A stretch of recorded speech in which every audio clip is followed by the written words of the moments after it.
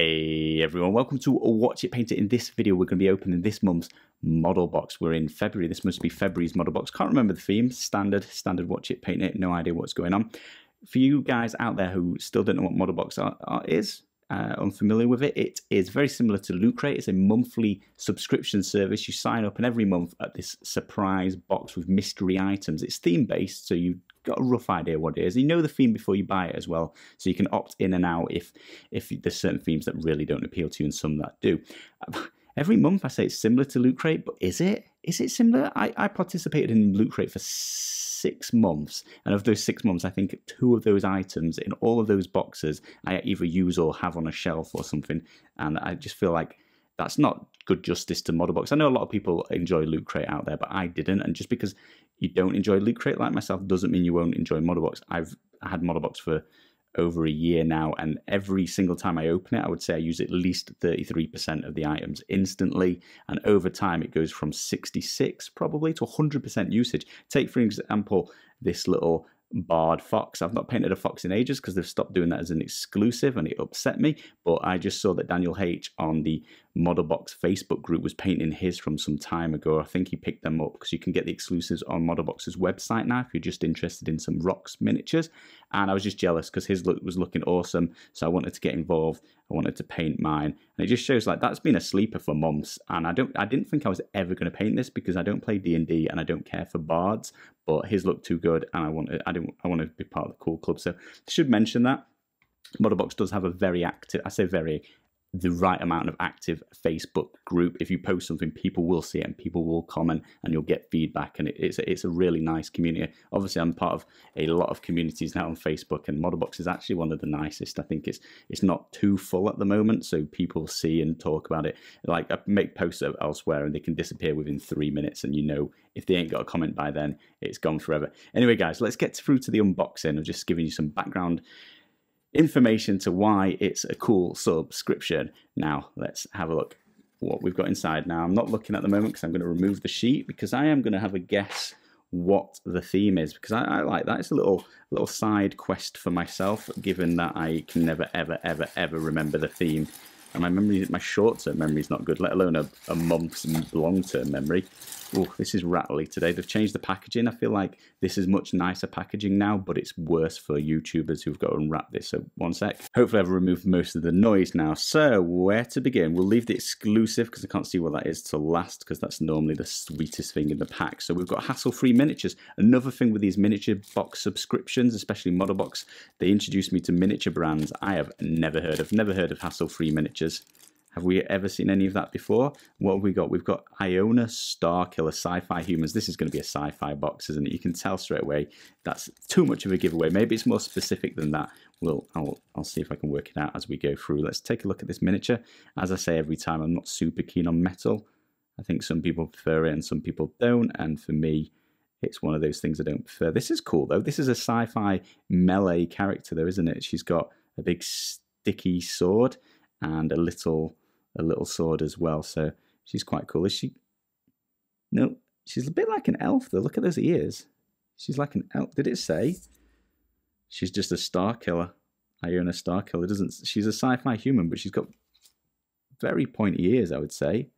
She's very interesting. That's quite cool though. I've not got any, or very rarely even see melee sci-fi characters. I don't think I've got any, so again, like I mentioned, that's going to be a sleeper. I've got no use for that right at the moment, but no doubt at some point I'm going to be wanting to show how to paint the blades or something. Maybe I'll do some NMM non-metallic metallics or true metallic metallics. We'll do something. Maybe those blades will come in useful. Ooh, another paintbrush. I think last month they gave you a paintbrush. I can't remember what size it was. I don't recall it saying MODELBOX 1 though, so maybe this is a different size.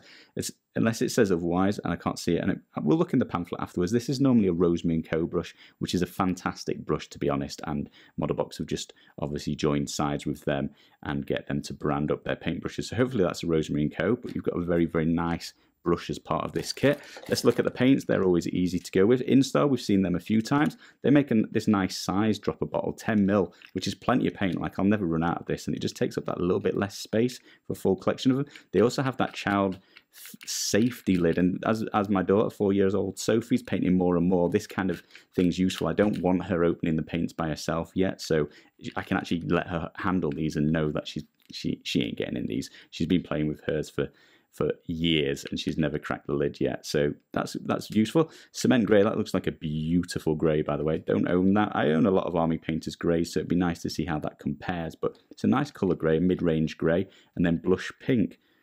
That's cool, isn't it? I haven't got a pink like that, so that's going to go in a useful draw straight away. And this is what I was saying about you open the box and 33% of the time you're going to be using most of it. Brush straight away.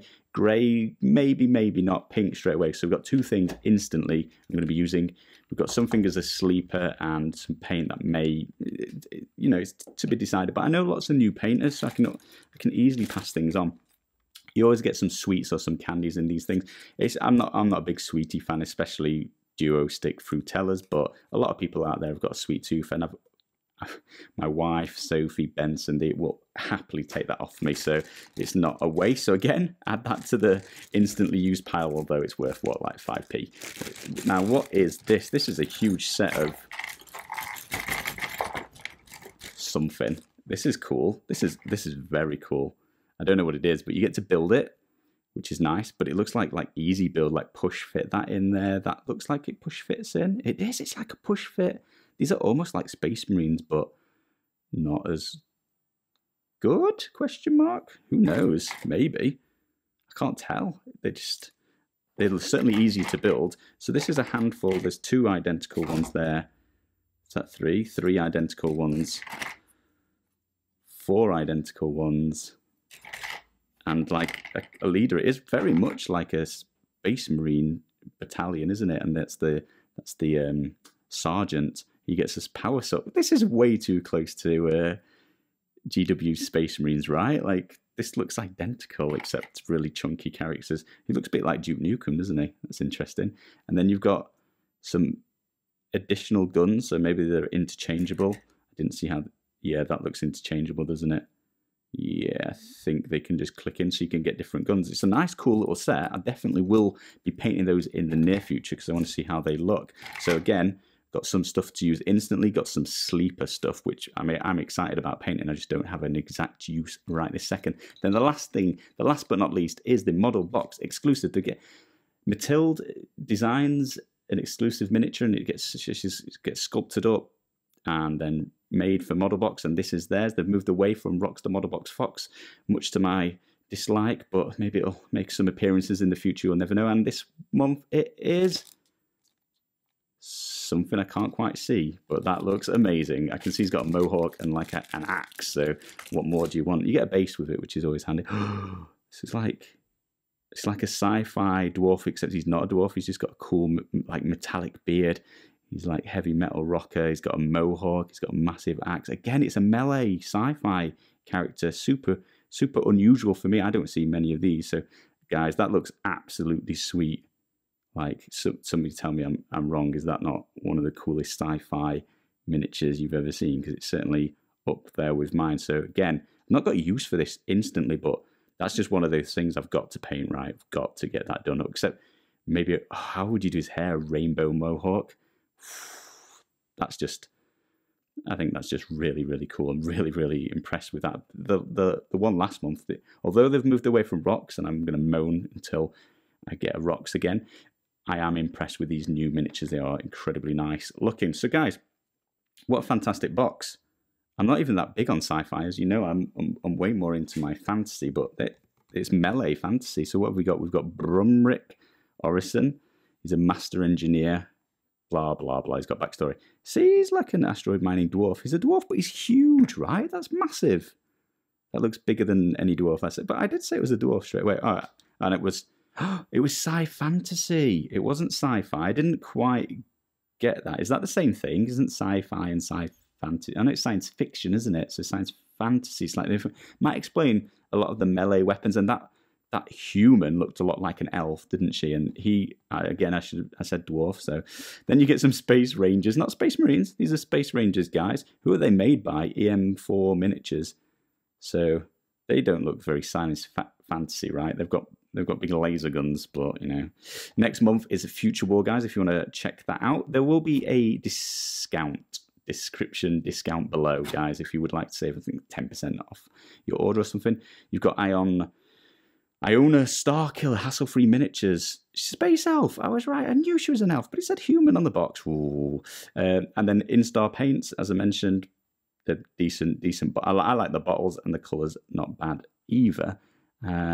Some of the alpha paints, I can't remember exactly what that range is. And yeah, it's a MODELBOX size 1 Roseme & Co brush, so you get a fantastic brush in this month's box as well. Guys, that was cool. I'm not a big fan of science fiction, which is interesting, because I say that every time, and then this was science fantasy, and I am a fan of fantasy, so I think the theme nailed it, and it made me excited, and I hadn't realised why, and it was because it was moving into the realms that I would prefer: dwarves with axes, elves with spears, except it's a space elf for some reason. I mean, that could literally be in a fantasy game, right? Like, what makes that space worthy? This guy, not so much, because he's got like a bionic eye going on here, but she could go in fantasy or sci fantasy.